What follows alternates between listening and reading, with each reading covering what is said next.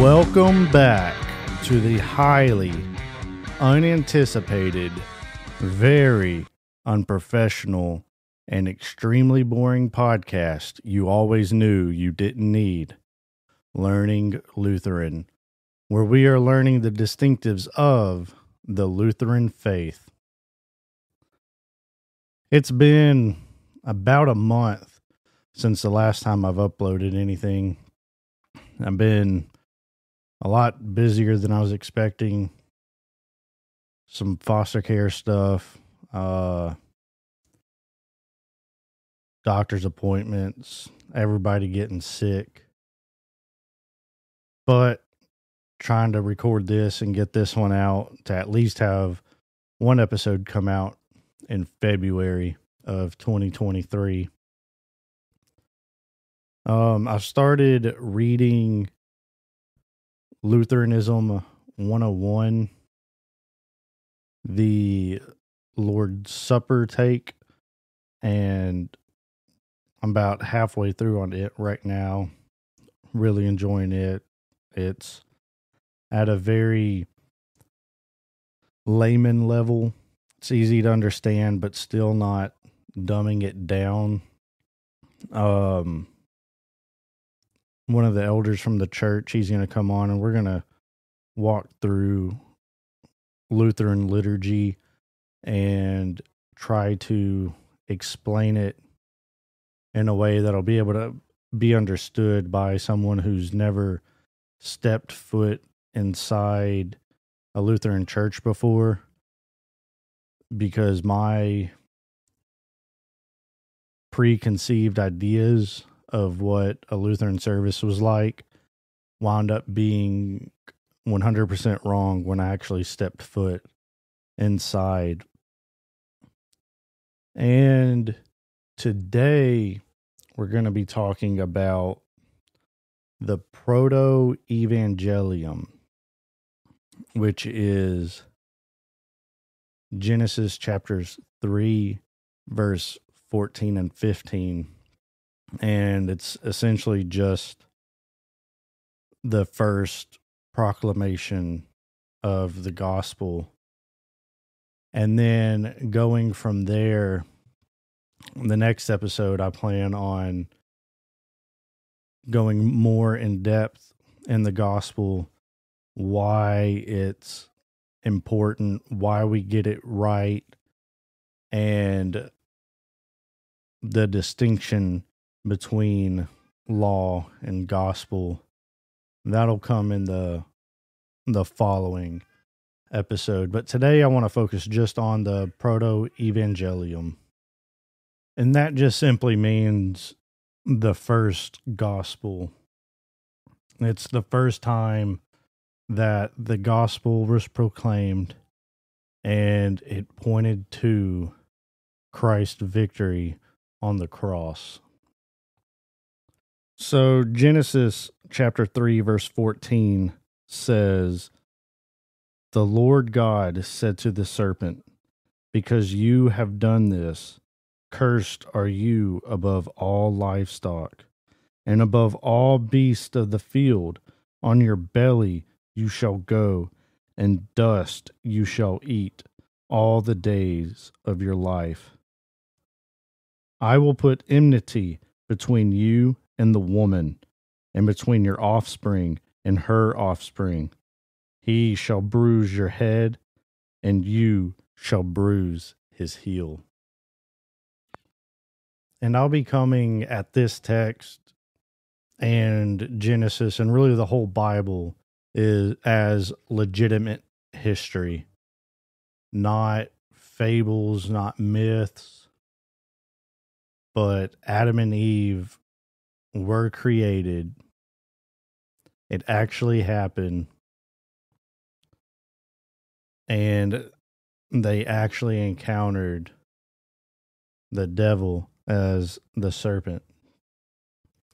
I don't think any of this was made up to be moralistic, but that's the presupposition I'll be handling this as history. And for some background for our text to show this Proto Evangelium, we need to look back in chapter 2, verse 16 and 17 real quick. And the Lord God commanded the man, saying, You may surely eat of every tree of the garden, but of the tree of knowledge of good and evil you shall not eat, for in that day you eat of it you shall surely die. And we see at the beginning of chapter 3 where Adam and Eve are tempted by Satan as the serpent. And when Satan tempts Eve, he twists God's word. He puts doubt in Eve's ears, stating, Did God actually say? And then he doesn't quote God correctly. He puts his own spin on it. Did God actually say, You shall not eat of any tree in the garden? But we see from in chapter 2 of what I had just read, that's not what God had actually said. But Eve fell for the temptation, and then she even adds words to God's mouth, saying that they couldn't even touch it or they would die. And God did state that the day they ate of it, they would die. And we'll get into that towards more of the end of the episode. But that seed of doubt had been planted, and the questioning of God's word had started. And I don't see anything wrong with actually asking questions or trying to actually figure out what you believe. But when we start actually doubting God's word, like that's the problem, not us working through it, but when we doubt it. And so God goes on to question Adam and Eve, and he starts with Adam, and Adam in turn even goes as far as blaming God himself by saying, the woman that you gave me.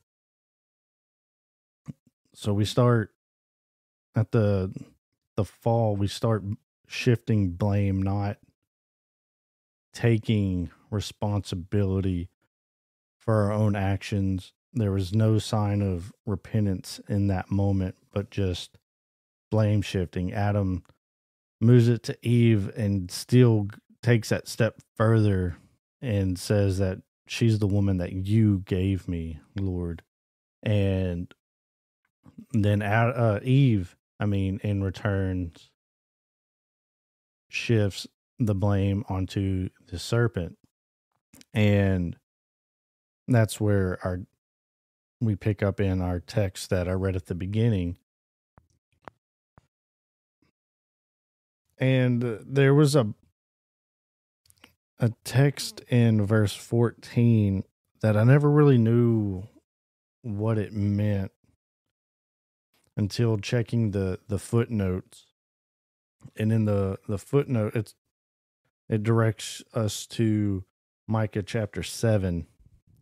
And like what I never understood was the part where God says that you will eat dust all the days of your life.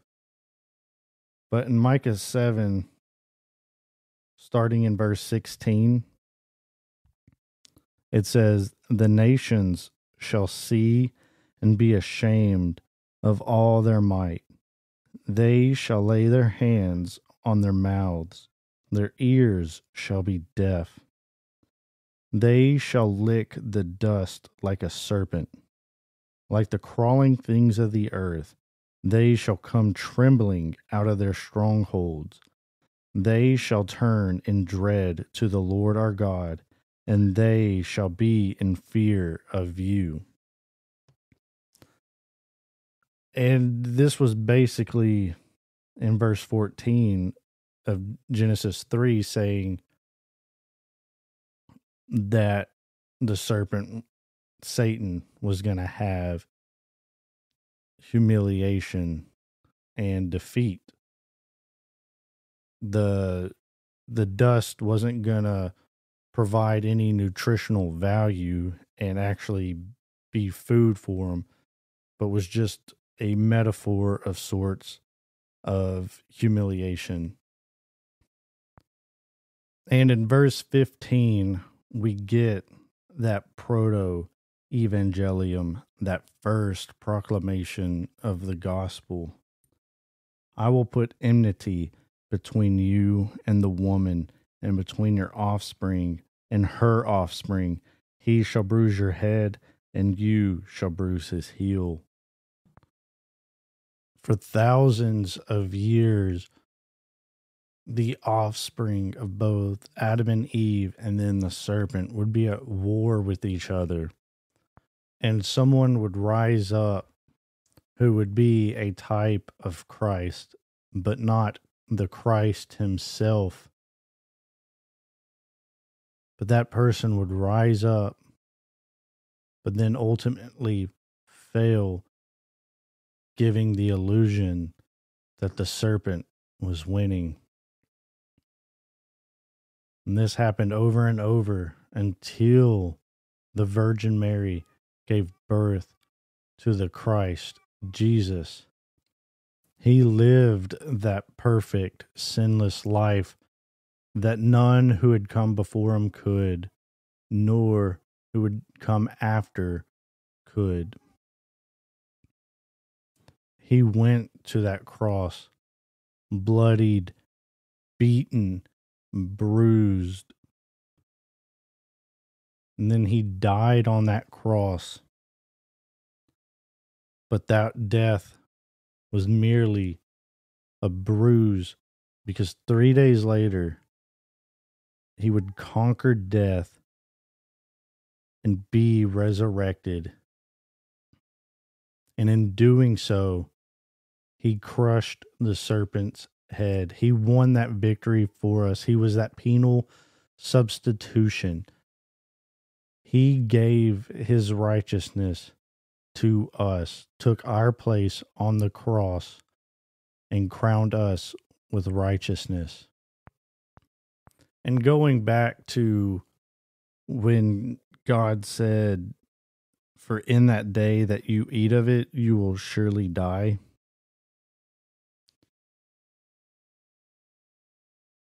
God isn't a liar. So death had to happen. A physical death had to happen then. But at the same time as being just and holy, he's also loving. And he provides that way out for us. In chapter 3, verse 15, we catch that glimpse of how he's going to do that in the future. But something still had to take place then. And we'll see at the end of chapter 3 of what that was, what pointed to Christ. That was that type and shadow. And in verse 20, it says, the man called his wife's name Eve because she was the mother of all living. So we see that Adam's already trusting God because he names her Eve, the mother of all living, when she has yet to bear him any offspring. And then in verse 21, and the Lord God made for Adam and for his wife garments of skin and clothed them. Satan tried to tell them that they wouldn't die by eating of the fruit. He was trying to show that God was a liar, that death wouldn't happen. And death hadn't happened up to this point. And I'd been taught my whole life that it was only a spiritual death that happened. I still believe that there was that spiritual death, that separation between God and man, that fellowship was no longer there. But God is not a liar. He is just, he is holy. And he said, the day you eat of it, you will die. So a physical death had to take place. But God is also a loving God. We saw in verse 15 that Proto Evangelium, the first proclamation of the gospel. And in it laid humanity's hope and salvation. And in verse 20 of the same chapter, we see the physical death happening when he took that animal's skin to make the clothing for Adam and Eve. We don't know what animal that was. I tend to speculate it was a lamb, but since we are not told, I don't actually know. But he took the skin of that animal, and that was the first sacrifice, the first shadow and type that points to Christ's sacrifice in the future. And he places the skin of that animal on Adam and Eve, the same way that in Christ's sacrifice, Jesus' righteousness is placed on us. Our sin is placed on Jesus, and we are given his righteousness, the same way that the sin of Adam and Eve eating from that tree was placed on that animal. Death did occur that day. There was no lie. Death, a physical death, did happen. So God was proved to be true, righteous, holy, and loving. And this is not something that we can achieve for ourselves. The law is good, but it cannot save us. It will point us to Christ, but it itself will not save us. The law and the gospel must not be confused.